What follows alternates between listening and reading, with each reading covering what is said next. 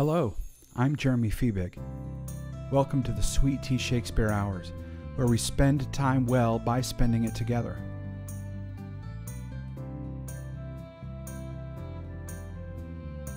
Hello, lovely listeners. Thank you so much for joining us. My name is Claire Martin, and I'm the Assistant Artistic Director of Sweet Tea Shakespeare.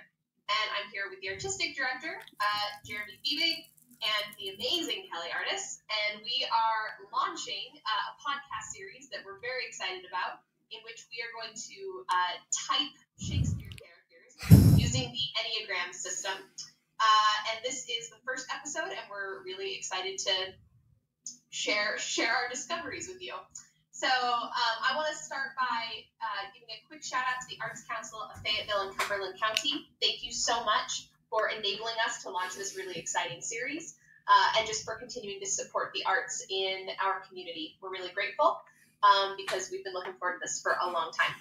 So just so you guys can get to know us a little bit better, we're just going to tell you our names, the Enneagram type that we think we fall under, and our favorite Shakespeare play, and then we will take it from there.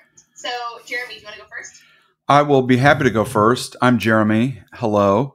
I am an Enneagram 1 or 3 or 4 or 5 or 8.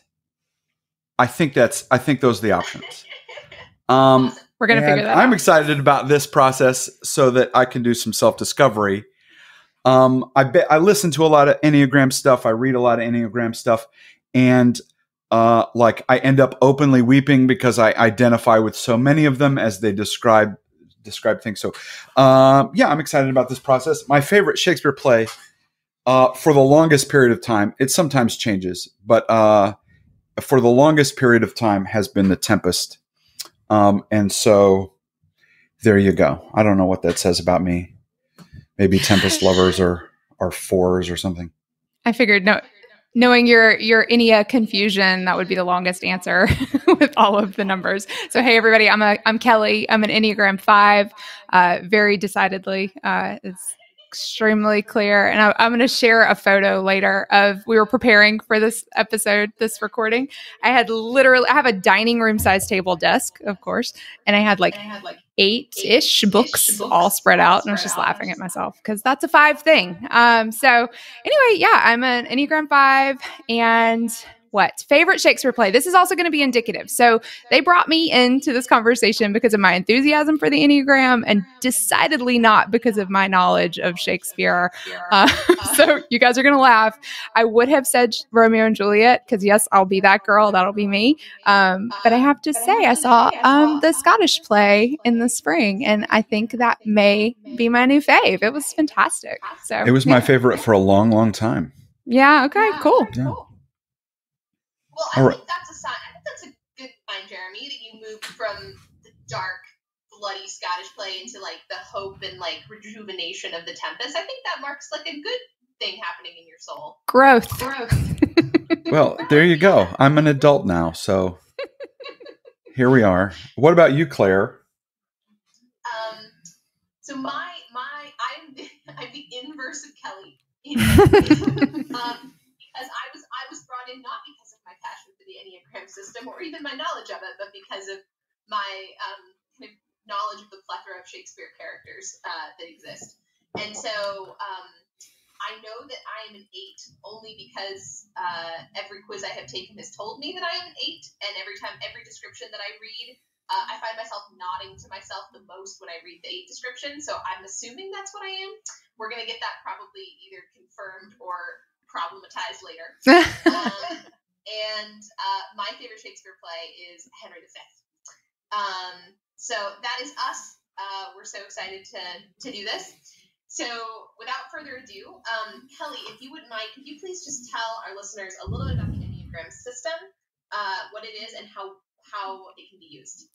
Okay, so there's no real quick way to do this, guys. So just bear with me if it seems like really reductive or simplistic. If you're a fan of the Enneagram or you know much about it, I'm going to try to just break it down into a bite-sized sort of chunk. A lot of people will refer to it as a personality typology system.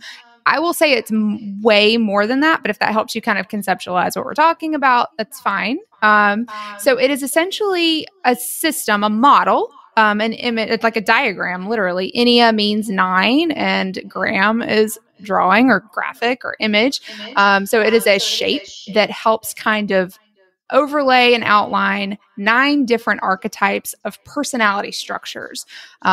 There are tons of significance. There's a lot of significance with numerology and like groupings of numbers. So you'll see it's 9 numbers and 9 types, but they're also grouped in various ways of threes, and the circle has meaning, and there's all kinds of triads at play. So essentially, you are one of 9 numbers. No, Jeremy, you are not a little bit of all 4. You have a type. Let me also say you're not a type. You have a type. You are dominant in a certain type. But the types also, each of the numbers touch 4 other numbers on the diagram, on the model. So that's where some of the confusion often comes is people will take a test. And the tests are a great entry point, but it's really hard to capture a human being with a 50 question test, right? So there's always going to be nuance and fluidity, and the system allows for that. So if you're just getting started with the Enneagram, be patient with it. It is work. It takes a long time. It's a lot of self-awareness, self-discovery that we often are just kind of asleep to. So what this system does, though, is it really neatly and kind of eerily packages up the coping mechanisms for each of the 9 different types of people that are out there. So as we were talking, I am a 5. I know that I have influences of the 2 numbers on either side of me. And then I also know what I look like in health when I'm doing well or when I'm behaving badly or unhealthy in my type. And then using the system, I can also see where I'm reaching. So if I'm in a good space and looking to grow, I can reach to 8, actually, Claire, or I can also reach to 7 if I'm in stress and need extra coping mechanisms or extra tools to get me through something that is taxing my kind of go-to and defaults. So 9 numbers. We're going to talk about type 1 today, which is the perfectionist. I'll spin around the circle really quickly just so you guys know the names of each of the types. But the reason there are numbers and often not names is because numbers are really non-judgmental. It's not a spectrum, like it's not a scale, right? Where you can be like 1s are goods and 9s are bad. It's not like that. It's just kind of, they're just labeled around the outside of the circle. The 1s are the perfectionists. The 2s are the helpers. The 3s are the achievers or performers. The 4 is the individualist or romantic. The 5 is the observer or the investigator. The 6 is the loyalist. The 7 is the enthusiast. The 8 is the challenger. And then the 9 is the peacemaker. Okay, so we were just talking about how each number has 4 other points of contact on the system. So you have the opportunity to reach into sort of another tool set or another bucket of character traits, coping mechanisms to try to help you either move gracefully through a stressful situation or kind of continue down a path of growth to become a more fully aware and compassionate human being. So that's kind of what the system is in a nutshell. That is a very brief nutshell, and we're going to go through other dynamics and pieces of the system as we talk through each of the 9 types. So stay tuned for all of the conversations so we can try to cover in more detail and depth some of the different facets. So fantastic. Thank you. So today we are doing for our first episode, we are looking at type 1. Because the beginning is a very good place to start. And so type 1 is called, am I right, the reformer? Or the perfectionist. Yep. Either and or. Yeah, both are used. I'm both of those things. Sure you are. I know. So Kellie, could you walk us through type 1 a little bit, please? Yeah. So, and Jeremy brings up a good point. So the Enneagram isn't so much about your characteristics, right? Or your behaviors. It's about your motivations. So just because you can be a perfectionist, you can be a perfectionist in 9 different ways for 9 different reasons, right? So 1s are often kind of stereotyped as like wanting to keep checklists and have systems in order. I have checklists and I keep an order or a system that a 1 would call disordered, right? But we all kind of do these things, right? And it doesn't necessarily make you that type. So the 1, as mentioned, is called the reformer, oftentimes called the perfectionist. They are in the body triad. So these are instinctual folks. They listen to their environment. They perceive the world through their bodies. So the 3 types of triads are head, heart, gut, right? Thinkers, feelers, doers. So these are your doers, your body folks. So I'm gonna hit some like key points for each of the types to try to make sure that we're being consistent across the board. And if you guys want extra clarification on any of this, I'm happy to dive in. And I'm sure once we start talking about the characters, I can maybe peel that apart a little more. So each of the triads has sort of a core emotion that drives them to action. For the 1, it is anger. Now, what that looks like for a 1 is that it's internalized anger. So wrong face, Jeremy. You wouldn't see it on a 1. It's internalized. I'm angry on the inside. Yeah. So it often comes out as frustration, resentment. The 1s really, really struggle with this inner critic. So their core desire, their core motivation from everything that they do in life is to be good. And then the core fear of a type is often the inverse of the desire. So it seems simplistic, but it really is pretty deep. The core fear of a 1 is of being bad or corrupt or defective in some way. So 1s are the folks that can walk into a room and feel that something is off and know it in their bones. It could be as minor as the picture frame a little crooked, or it could be something way bigger than that. But they do have a way of kind of intuiting their situation, their surrounding. And the kind of the bummer for everyone around a 1 is that they're often right, because they just are. So if you know a 1, be careful before you pick a fight with them, because they're probably going to eventually turn out to be right. They are oriented around the present. So there's different types of orientations to time. So 1s are really focused on the here and now. What in this moment can I fix? Can I make better? Because that is kind of their like obsession. Others are past and future oriented. We'll get to those later. They have wings. So the numbers to either side of a number is called your wing, right? So these are essentially traits and behaviors that you have access to. They don't affect your core motivation, but you can see like flares, right, of either side. So the 1 is in between, the 9, the peacemaker, and the 2, the helper. So you could either have a little bit of both. You can have no wing, like really nothing really shows up, or you could, usually people have 1 that's more dominant than the other. So when you see an Enneagram speak, you'll see people say, I'm a 1W2. It means they're a 1 with a 2 wing. And what that looks like in different ways is it kind of balances out their core traits. So for the 1 with a 9 wing, so who has the peacemaker influence, they're often called the idealist. So these are big picture thinkers. They're abstract dreamers, and they can get a little detached, but they're also super discerning. The 1 with a 2 wing is often called the advocate. So these folks are more relationship driven. They're more compassionate about the things that they want to fix. Right. So just a solid 1 is like, everything's on fire. I want to fix it all. Right. And then with the influences of the 2 wings, it can kind of bring out different dynamics for that type. We can talk about stress and security a little bit later. I did jot down some pop culture ones for people to kind of like have as a reference. So one of my favorite new shows, fiction, obviously, or, you know, it's just a TV show, is The Good Place. So do you guys know Chidi Adeganye, the ethics professor? Chidi's a 1.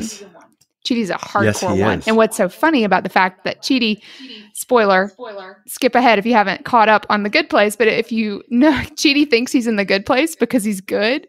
But the fact is that his fixations and all of his struggles, his they call them passions in Enneagram speak, which is anger, kept him from actually forming meaningful relationships because no one could meet his expectations. So he ended up eventually in the bad place. So anyway, sorry, just spoiled that for you guys. Another one is Leslie Knope from Parks and Rec, right?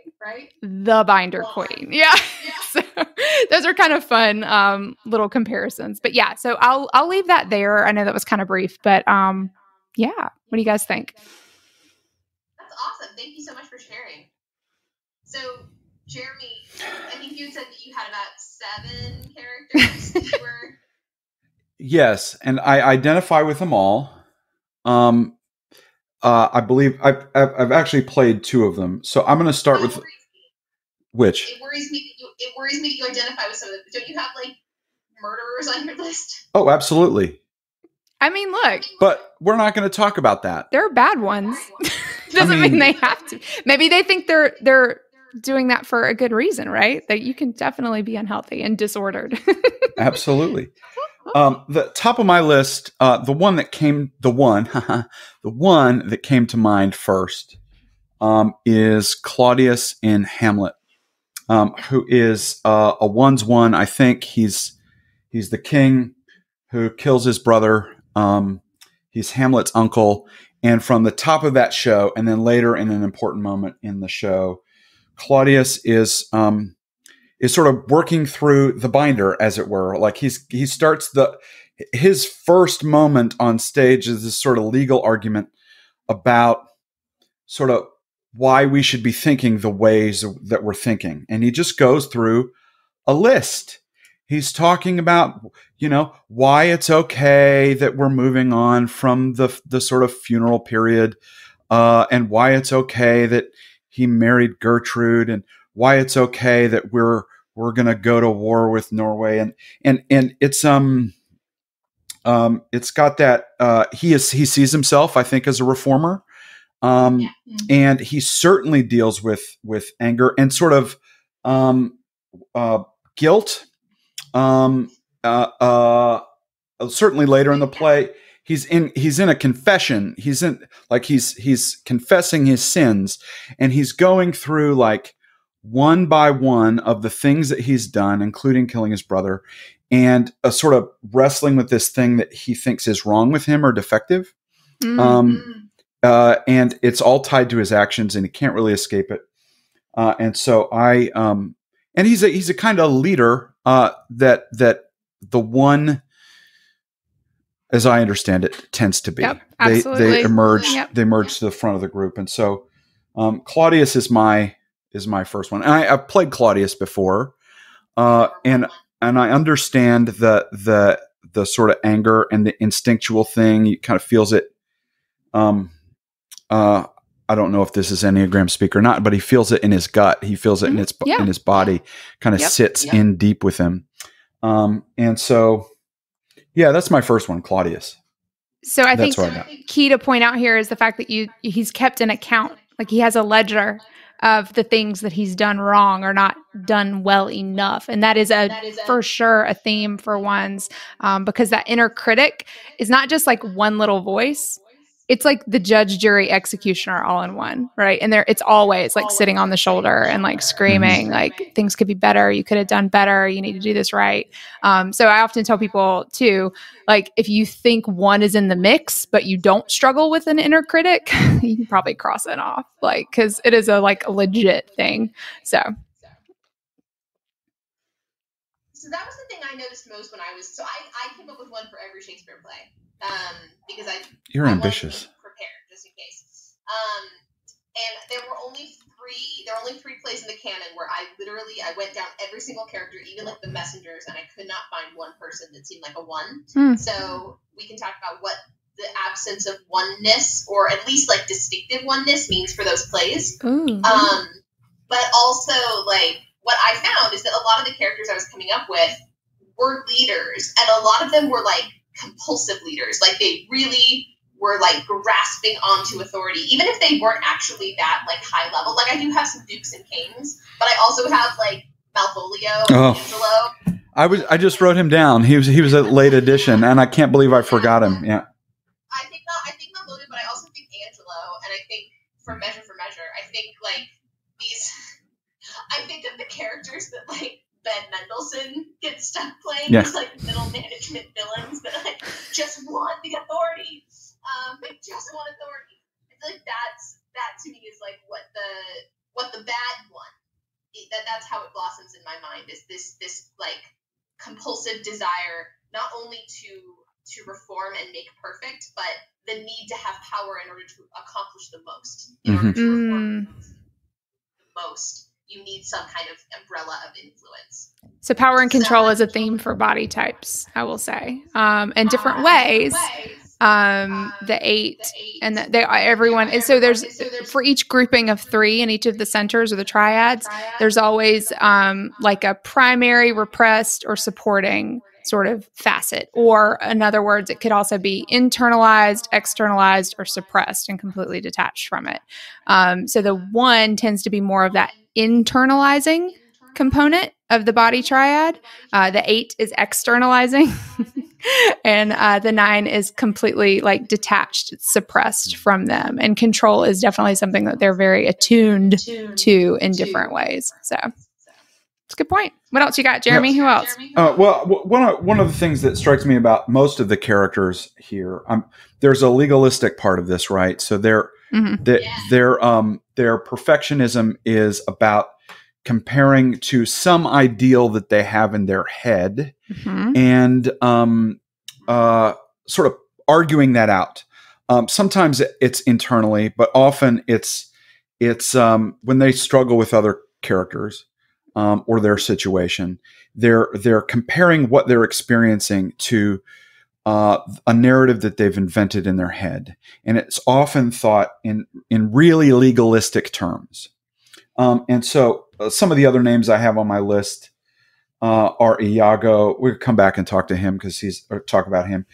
Portia in Merchant of Venice, Don Pedro in Much Ado About Nothing, Capulet in Romeo and Juliet, Bolingbroke in Richard II, particularly. I want to make sure we talk about Henry Ford. And Helena. And the thing about all these, what's interesting about Bolingbroke, about Claudius, about Portia, and about Helena and Don Pedro is that they all appear as lawyers in some way. They're all pressing a case at some point in those plays. Of course, Portia plays an actual lawyer, right, in disguise. And Bolingbroke is arguably an actual lawyer in that play. He's certainly a member of the court and is presenting a case and prosecuting a case. And so there's that prosecutorial feel to all of these, or most of these. I think some are kinder and more generous of spirit about it than others. I think Portia is certainly one of those people, but the rest are assholes. That's the best way to put it, even though, I mean... I've got to defend my girl Helena for a second. Oh, yeah. Sorry. Yeah, she's not an asshole. But she is a lawyer. I think Portia is actually much more morally gray than Helena. Helena just has really bad taste in men, but that's the water's edge for her. It's not like she's out to hurt anybody. She's a physician's daughter who puts her life on the line to try to remedy and help someone else. I mean, she is a healer fundamentally. So we gotta one with a 2-wing. I'm going to jump in with you just said gray area. And I love that because that is one thing that 1 specifically, and also 8s as well. There is no gray, right? It's black or it's white, and that's it. There is no middle ground. Even you're talking about lawyers, and I'm envisioning the scales of justice, right? Like that is very clear. It for a 1 specifically, and you're right, Jeremy, totally. It could be an ideal in their head, or it could be something that they have, learned or accumulated over time. But it is very clear to them, and then depending on their ability to sort of navigate humanity. Is whether or not you can do that with compassion to others who maybe aren't there or in the same place as them. I think that's great. Some of the language around like unhealthy ones, self-righteous, inflexible, obsessive, contradictory, condemnatory, punitive. I mean, we're falling. If you're a 1, y'all forgive us. We're not trying to pick on you. We'll do this for everybody. But a lot of times people find their Enneagram type based on like the stuff you're trying to hide, right? Because that's the whole point of your ego is to like hide stuff, right? And to present this sort of character, which is, I just love that so many of these characters have such a structure that fits. You know what I mean? Like that this still is in tune, like it's in keeping with classic sort of personality structure. And it's fantastic. Healthy ones are wise and accepting, balanced. There can be balanced. It takes time. It takes growth. It takes learning that, and being like reasonable, evaluating your situations, and principled, but in still like in a reasonable way. So that's great. Yeah, I think that Measure for Measure is the great. I would say the great investigation of type 1, because I think.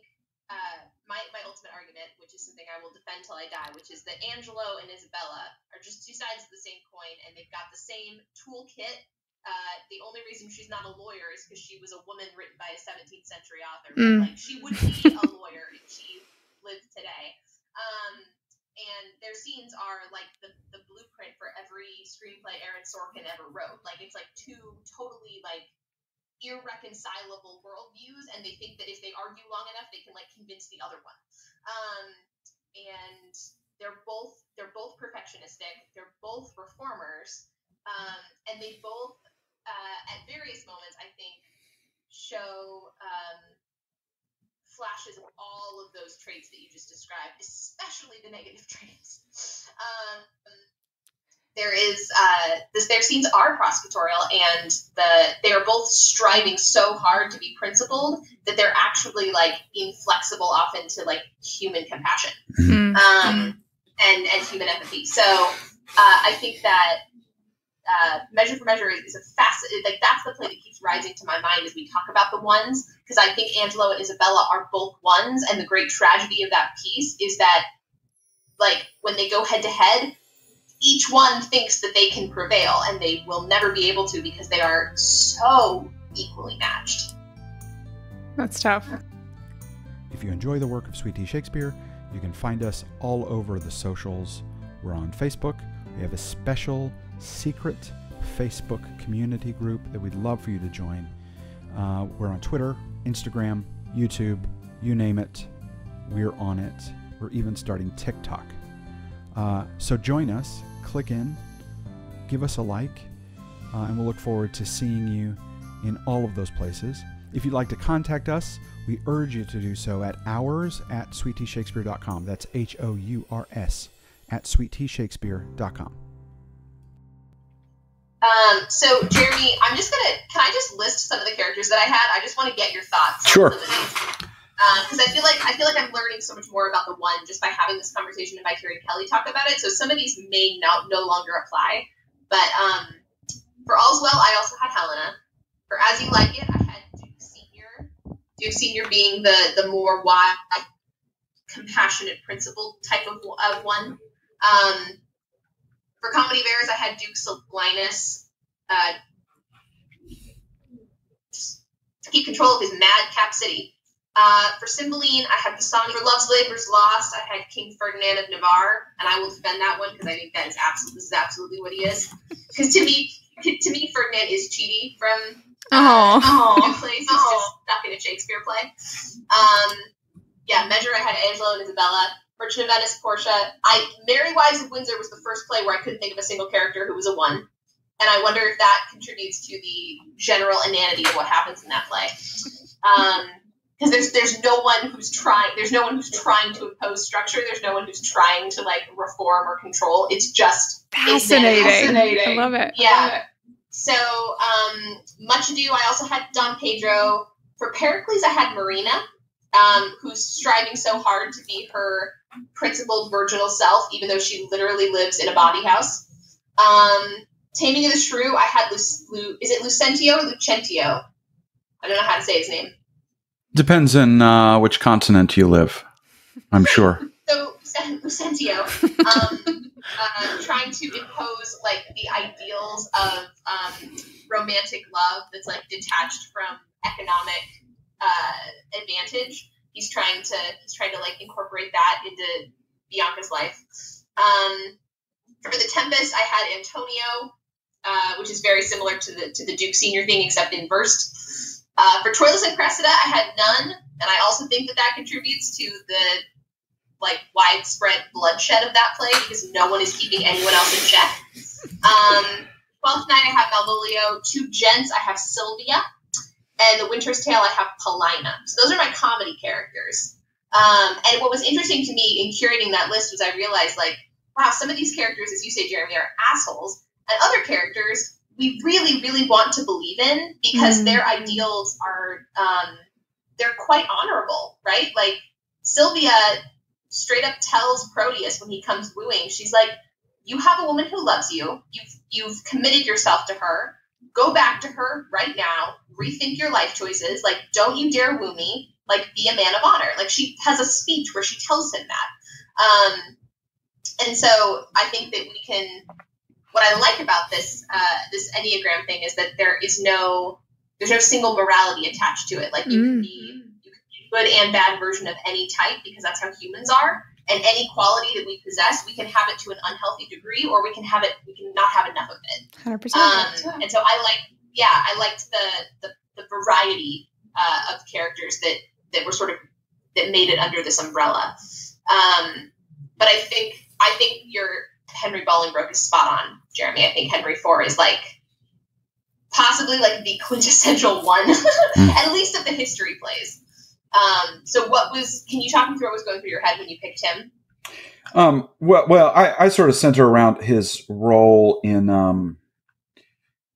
Richard II more than anything, which is that sort of prosecutorial role. He sees Richard as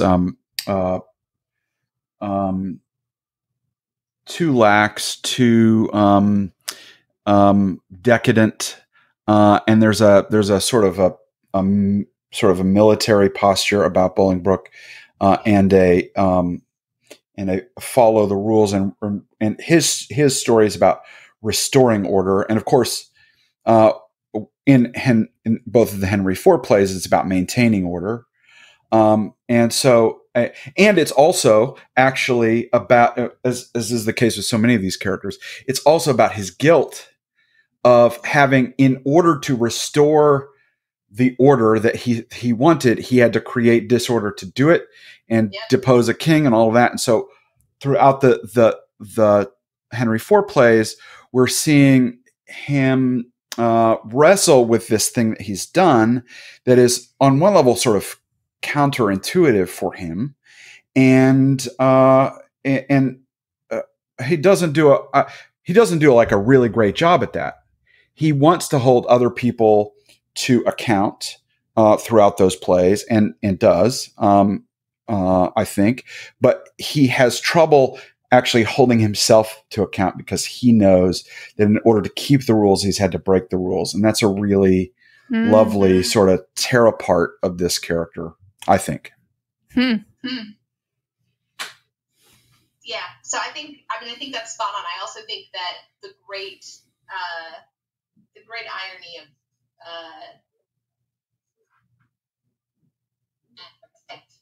and also kind of funny,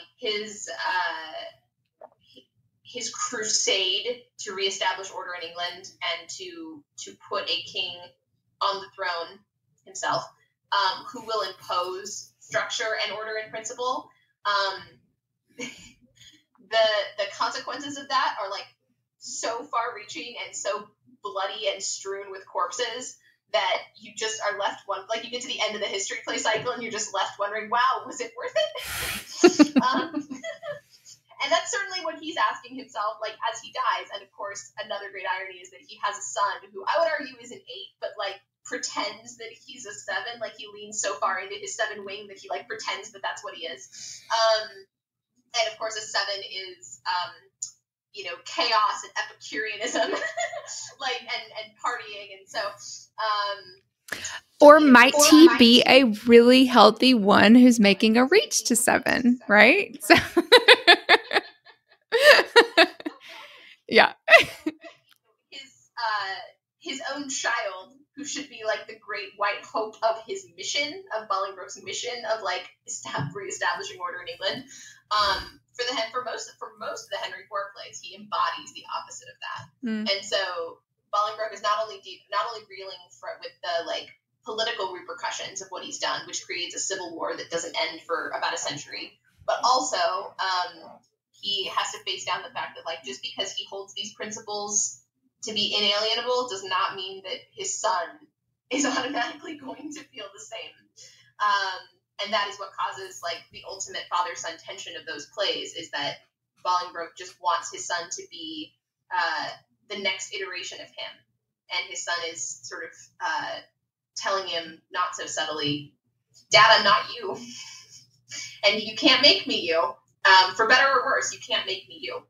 So, yeah, I love thinking about Henry's oneness as, like, as his, you know, sort of the reason why he's able to accomplish as much as he does and attain the heights that he does, and also, like, what brings him low in the end. Yeah, it's a driving force. I mean, it was his mission, his calling, right? Like, he really, not regardless of the means, right? That's cool. So in the tragedies, Jeremy, I was thinking about Antony and Cleopatra, because you know how much I love that play. I was thinking of Octavian. Mm-hmm. Yeah, absolutely. As like the ultimate one, and his, like, what's so sad about him is that he's in a play with a bunch of freaking party animals. Yeah. And he's just trying to impose order. It's interesting laying those two stories, you know, the Bolingbroke versus Hal, and the Octavian versus Antony and Cleopatra is the same story, essentially. The perfectionist versus the epicures. Yeah. But the ages reflect. Because Octavian is 21 and Antony and Cleopatra are, like, in their 40s, where meanwhile Bolingbroke is the adult and Hal is the 20-year-old screw up. The last play that I had with that I could not discern a one is Coriolanus, because the only characters who try to, like, who have this reforming perfectionistic ethos, they're all secretly serving themselves. Like, it's all kind of a front for actually just wanting other things, like for wanting, like, power, but it doesn't seem authentically rooted in the desire to, like, actually lead. It's just a desire to, like, hoard power, and I don't know if that's so much. I don't know if that qualifies as a one. I guess it just depends on what the perceived outcome of hoarding the power would bring. You know, that's a tough one. Jeremy, thoughts? I'm not familiar with the characters, so that's tricky. I think I tend to agree, although Volumnia, is that the mother? She might scratch the itch a little bit, maybe. Maybe. I thought she was a loyalist. You could be right. We'll discover that in the 6th episode. Some other, as you guys were talking, I had jotted down a few other, like, attributes, or maybe, like, names that folks attribute to ones: teacher, activist, crusader, moralist, and organizer are often kind of associated with that type. So I'm hearing all of these things as you guys are talking. Yep. I think you're spot on. So I've got Claudius. I also had Polonius as a potential one.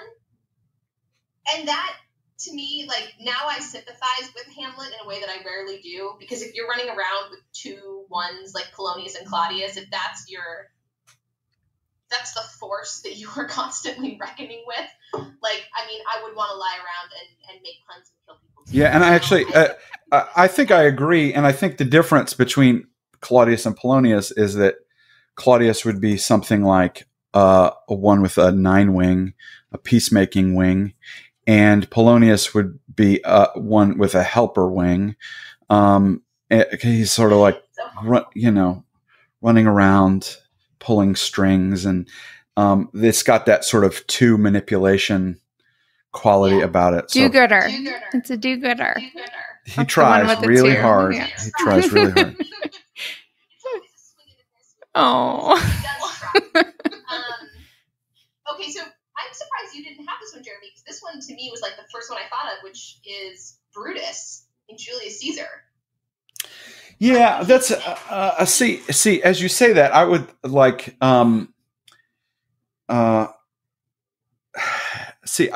Cassius strikes me as more of a one. So there's something there though. I mean, there's this like, I think Brutus for me lands as sort of it's much more self-doubt. And I know the inner critic is part of the one here, but I see him maybe as more of a withdrawn type, or would like to be withdrawn, like a 5, and may get sort of manipulated into something else.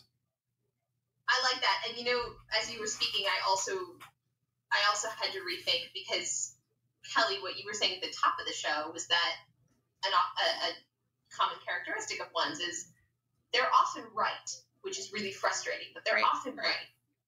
And I think this, like, Cassius is much more Machiavellian, but I agree with you, Jeremy, that like he does have he has real politic instincts that if Brutus had just sort of maybe let him lean into a little bit more, they wouldn't have gotten hosed the way they do. And also with Brutus, like, I can't think of a single time in the play when he comes to a rational, reasonable decision and it's the right decision. It's almost always wrong.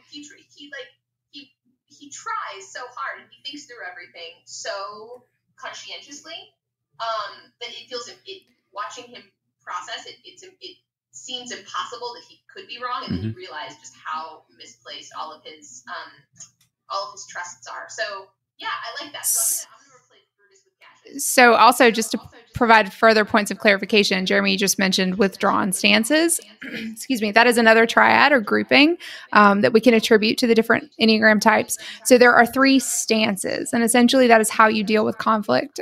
There is the withdrawing stance, the dependent stance, and the aggressive stance. So 6, 1, and 2 are in the dependent stance. And you're dead on with the 5. So 5, 4, and 9 are withdrawing. So we're going to back away, like, yep, I'm out.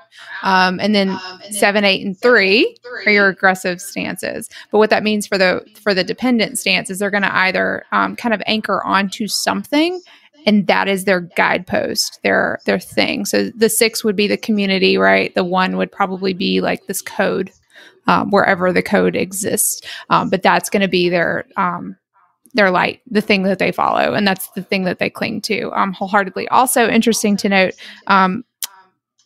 often mistyped. Ones often mistype themselves as 5, 4s, or 6s. And the 3s. So this might be my problem. Jeremy, listen, I got you. We're going to figure it out. Take notes. So 3s, 6s, and 7s like to type themselves as 1s. Like, so it's so funny, like certain Enneagram types, like I'm completely content with my type. I love my type. But oftentimes, especially my husband's an 8, and he's always like, I don't want to be an 8. I want to be something else, because 8s seem like the jerks of the right? Like but we all, that's the point, right? We all think that we could be something better. We all want to present as something else. We don't want to see the shadows. We don't want to see the garbage in our trunk, whatever. So 3s, 6s, and 7s like to type themselves as 1s. And let me circle back to my first statement. Often 1s will mistype themselves as 5s, 4s, and 6s. So that 5 connection there is real. And then the 4 has to do with the withdrawing, probably. And then the 6 is the morality, like the code often seems like a loyalist sort of community driven thing, when oftentimes it's not. It's all about themselves and their, yeah. That makes me think back to somebody I've mentioned already, which is Iago, who is this sort of master manipulator, puts himself in I think he's one with the 2 wing. He's got the 2s, when we get there next time, they're like super manipulative. Like that's their whole thing. They can be better than that. They're the worst. 2s are the worst. They're not. So maybe I'm a 2, but this is not. Oh, it's not going well. But he's. I also had a one wing 2 in Othello, but it was Desdemona. Yeah, I wonder if she could be a real counter type, because which we haven't talked about yet, but she knows what the rules are and does not mind smashing them and rewriting her own, which I think is, which doesn't mean she doesn't have rules. For me, Iago is, everything he does is about some kind of justice. It's just his version. He feels like he's been sort of jumped over for promotion. I think there's some great queer theory in Othello that can maybe unpack some of Iago's inner guilt, particularly when he talks about the impropriety of Claudio's behavior when they're bedded together. I think there's some great stuff. Cassio, sorry, I said Claudio, but Cassio. When there's some impropriety there, there's some impropriety and justice issues he talks about or hints about. With the idea that maybe Othello and his wife Emilia have liaised in some way, and he's obsessed with it, and he's working behind the scenes to sort of rewrite the order. And of course, I haven't mentioned his racist and religious based beliefs there. This outsider, Othello, is in violation of all of those. That sense of justice that he has, of course, it's misdirected completely.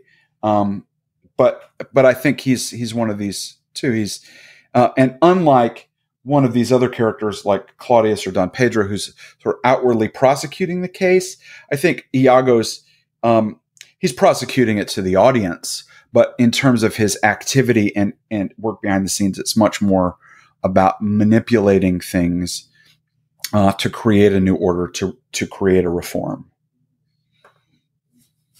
And I think that's what Desdemona is doing. I think of the first scene when she walks in and she's like, "Dad, I love you as your daughter. Like, of course I love you, and I submit to you. But the way that our world operates, the moment I get married, my loyalty is with my husband, and this is my husband, and you just have to deal with that." And she doesn't allow the disdain, contempt, outrage, all racist from Venetian society to dissuade her from the fact that, like, not only is she within her rights to have married Othello, but she's within her rights to defend that publicly in front of the Duke. And so to me, she seems like not so much the big picture, but like I think a wing too, in the sense of like she is trying to be radically compassionate. She's trying to normalize she's trying to normalize her interracial marriage as something that people should accept because morally and principally, like, it is right. And so that is actually a fascinating way to read Othello, that like you have the worst one ever and the best one ever in the same play. I like the idea of, because I think Othello is like pure 8. Like I think Othello is like, quintessential 8. And he's got these 2 ones on either side of him. And the really sad thing is that he listens to the like corrupt one instead of the morally, righteous one. Yeah, and some of what you're saying about Desdemona rings with, a phrase Kelly used, or a term Kelly used, describing ones as an activist, which is kind of what I hear you say, Desdemona, and sort of invoking this social reform and sense of justice is about. No, I think that works. You guys, you're going to die. I literally have this. So I have all my books because I told you I'm a 5. I rely on competency. This is a quick plug for Chris Hewart's new book, but I literally have this open and I haven't fully ingested the concept, but 1s and 8s have a tie and that they play this, he calls them luminary roles. They can teach us balance, because you've got them flanking either side of the body triad, right? This instinctual sort of everything about the body triad is access to anger, and what do you do with the anger, right? And also, like, based on just the Enneagram shape in and of itself, they're kind of holding up the 2 sides of the tent, right? And all of their energy is pushing downward, which has meaning also, but the two in tandem with each other and seen in context of each other. They're not connected otherwise, but they teach us and they teach the rest of the system balance. How do we find a balance between the two extremes? I just literally was reading that today. I will dig into it a little more by the time we get to 8 and be able to explain it more fully. But I think that's great because there's definitely some really unique ties there. I love that because that also, if you incorporated this idea into a rehearsal room context, that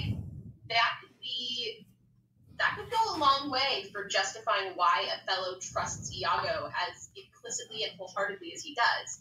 Maybe on some subconscious level, Iago's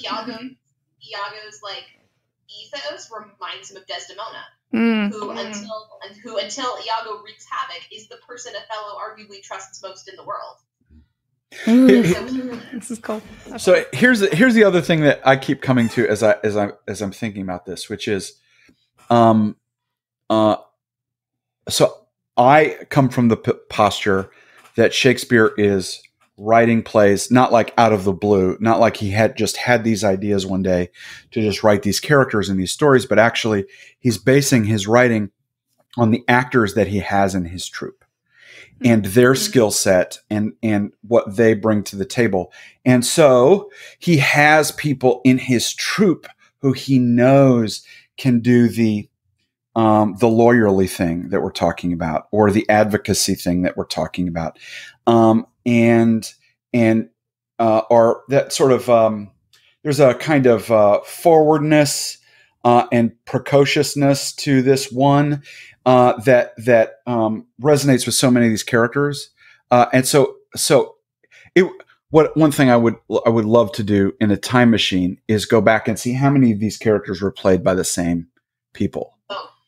And I think certainly, when you're looking at a Claudius and a Don Pedro and a Capulet, there's and even a Bolingbroke, there's an argument to be made that that's probably, arguably anyway, one actor, right, that's playing those parts. And with some of these female characters, they're written at different times, so it's unlikely that the boys coming up out of the schools would have been the same across most of these plays. But there is a sort of forward kind of student, I'm really good at this. I just came out of school. I know what all the arguments are in sort of classical rhetoric, which is what they would have been trained in. The playwright seeing those qualities and shaping the character around the actor as well, something I think that could be pretty fascinating. And I wonder then to some of the plays that Claire has identified as maybe not having a one, if that's a sign that maybe that actor was on a break, or they didn't have a person of that quality, in the troupe at that time. They'd cycled out, or they'd moved on, or whatever. It's just something I keep thinking about. It's so interesting because you keep mentioning Capulet. The one that I had for RJ was actually Prince Aeschylus, not Capulet. I struggled because Capulet to me he doesn't seem to be actively trying to reform or improve anything. It seems like he's responding in real time to the disfavor that the Capulet family has fallen into after the street brawl. So he's like, I gotta rush up this marriage that I was gonna let happen slowly. I'm just gonna throw it together now so that we can reclaim some legitimacy in the eyes of the government. But Aeschylus to me seems like the one who's actively trying to reform, the one who's trying to impose some kind of structure with very little success or efficacy, but he is trying. But I think it's interesting, but maybe you have a point, because I don't know what I would type Capulet as. I definitely agree with you that Aeschylus is a Law and Order type, and that certainly resonates with here.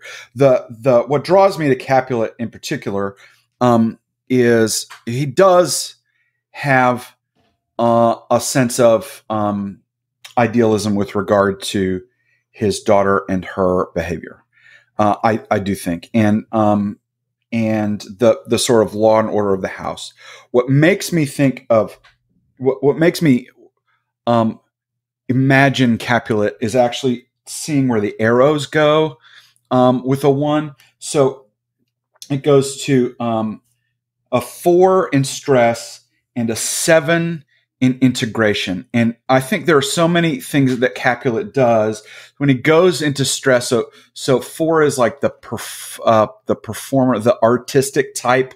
And I can see him in getting ready for the party, and he's sort of stressing out and managing the servants and wanting the image of that to be, it's kind of an artist. It's what a director does when they're putting on a play, and there's that kind of quality to it. But then there's the opposite of that, is that when that party starts to go well, he's moving into integration, and it is a party. He is an Epicurean.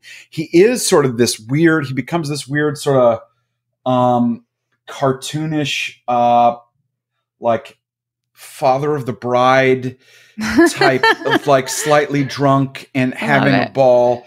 And so that's what made me think of Capulet there. So in a 1 goes to 4. And so what that means, you guys, if you're unfamiliar with how you move to stress, like you have access, you could reach into another type, right? So what I'm hearing Jeremy say, like 1s, when they get stressed out, they become really judgmental. They're rule followers. Their world is on fire. They're like, so they need something else. They need something else to help get their needs met, fulfill their desires, whatever. So then they move to 4. And you can either do that in a good way, on the high side of 4. You could do that in a bad way or an unhealthy way or a unintentional way. But what that does to a 1 is that it teaches them how to name their anger. First of all, their resentment, whatever's going on, they get to learn emotional language. And they get to learn how to name their anger.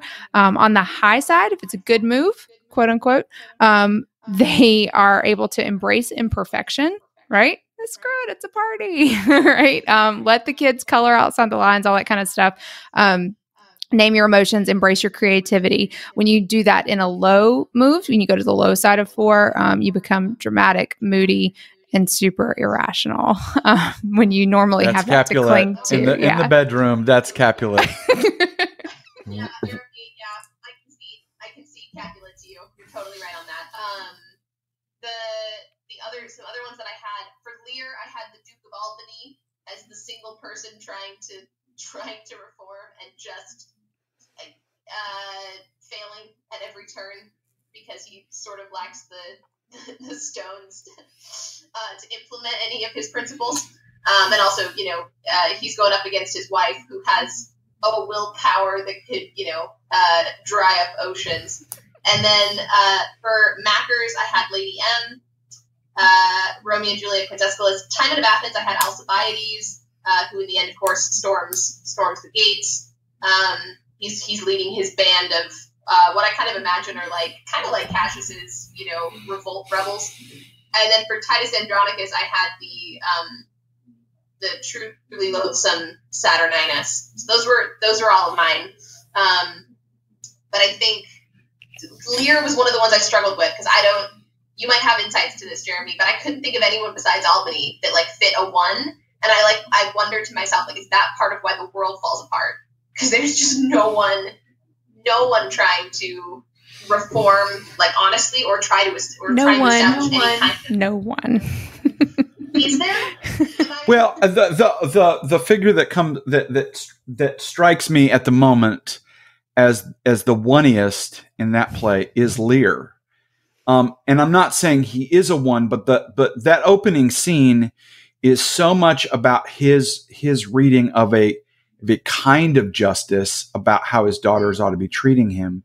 I don't think it's rational. Don't get me wrong there, but there is a sort of there's a prosecutorial feel. There's a lawyerly feel. This is the way it's going to be. But that character probably cycles through all sort of 9 motivations as someone who is sort of increasingly detached from reality. And so he's one I'm going to have to think about some more. But I do think there are some qualities there, certainly. Yeah.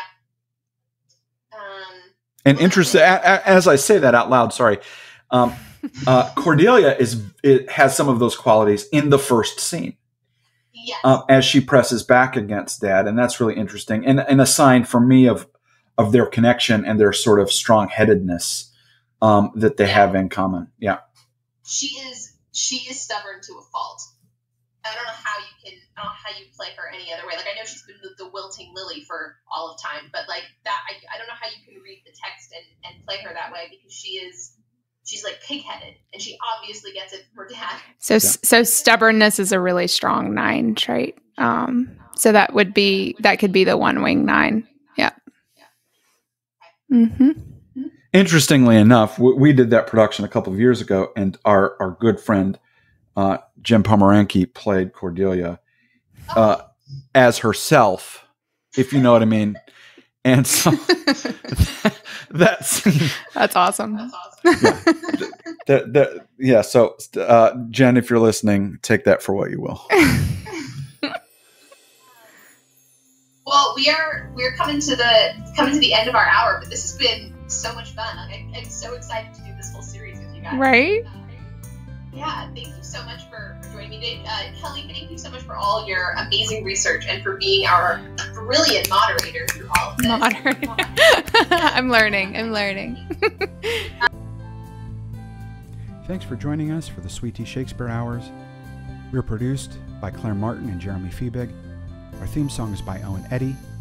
Ashanti Bennett is our general manager. Jen Pomeranke assists with each episode. This episode is edited by Ashanti Bennett.